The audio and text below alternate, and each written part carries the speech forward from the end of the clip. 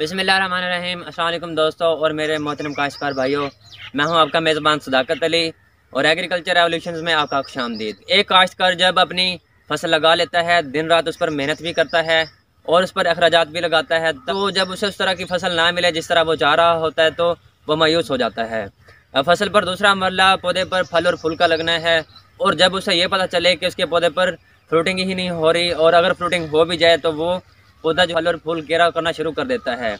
और पौधे में ये सलाहियत नहीं होती कि वो फल को महफूज कर सके, तो तब वो मायूस हो जाता है और परेशान हो जाता है। तो मेरी आज की वीडियो कपास पर फल और फूल के केरे के हवाले से, जिसकी वजह से कपास की पैदावार में खातरखा कमी भी आ सकती है और किसानों के जो अखराजात हैं वो भी ज़ाया हो जाते हैं।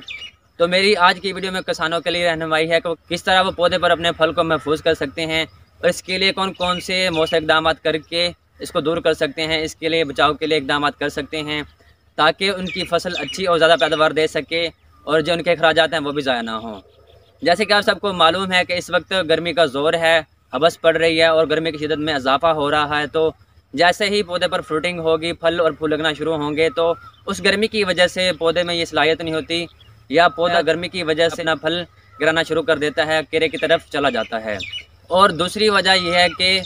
जैसे ही गर्मियों में पानी को ज़्यादा बढ़ाकर या खेलों तक चढ़ाकर पानी लगा दें तो तब भी पौधा जो ना फल केरा करना शुरू कर देता है। ये दो वजूहात हैं जो फल के केरे में देखने में आई हैं, लेकिन इसके अलावा और भी वजूहात हो सकती हैं जो फल का केरे का सबब बनती हैं। तो हमारे ज़राई माहिरीन और कॉटन रिसर्च इंस्टीट्यूट मुल्तान के इदारे के तजर्बों और तहकीकों से ये बात सामने में आई है कि अगर पौधे की ग़िज़ाई ज़रूरियात पूरा करते रहें और उसमें कमी ना आने दें और उसकी जो ग़िज़ाई ज़रूरियात हैं उसका खास ख्याल रखें, तो पौधे में ये सलाहियत आ जाती है, पौधा केरे की तरफ नहीं जाता। ग़िज़ाई ज़रूरत पूरी करने के साथ साथ उसकी पौधे की सलाहियत जो है केरे की तरफ नहीं जाती, वो अपने फल को महफूज कर लेता है। तो ज़राई माहिरीन के मुताबिक इसकी ग़िज़ायत की कमी को दूर करने के लिए कुछ ग़िज़ाई तरतीब रखी जाती है। इस गर्मी और हवस के मौसम में स्प्रे किए जाते हैं जो इसकी खुराक के तौर पर इस्तेमाल होते हैं, जिसमें मैग्नीशियम सल्फेट 500 ग्राम, बोरिक एसिड 300 ग्राम और जिंक सल्फेट 300 ग्राम और इसके अलावा हमारे पास फेरस सल्फेट 200 ग्राम इस्तेमाल होती है। इसके अलावा आप 2 किलो यूरिया पानी में हल करके 100 लीटर फी एकड़ इस्तेमाल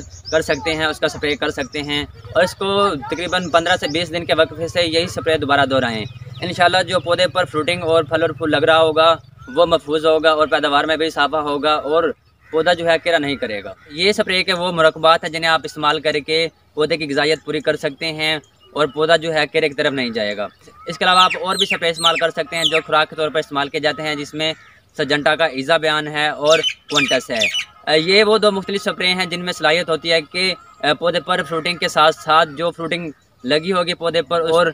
जो है टिंडे लगे होंगे उनको ज़्यादा वज़नदार और जो है मोटा करेगा और जो हमारी पैदावार है उसमें भी इजाफा करेगा। तो ये दो मुख्तलिफ स्प्रे इस्तेमाल करके जो है आप अपनी पैदावार में इजाफा कर सकते हैं, अपनी फ्रूटिंग जो है बेहतर कर सकते हैं। उम्मीद करता हूँ मेरी आज की वीडियो आपको पसंद आई होगी और इस वीडियो में आपको मालूमात भी मिली होगी और मेरी आप सबसे दरख्वास्त है कि इस वीडियो को दूसरे काश्तकारों तक पहुँचाएँ ताकि इस मसले से दो चार हैं वो इस मसले को दूर कर सकें और अपनी पैदावार बढ़ा सकें। इसी के साथ मुझे इजाज़त दें। अल्लाह।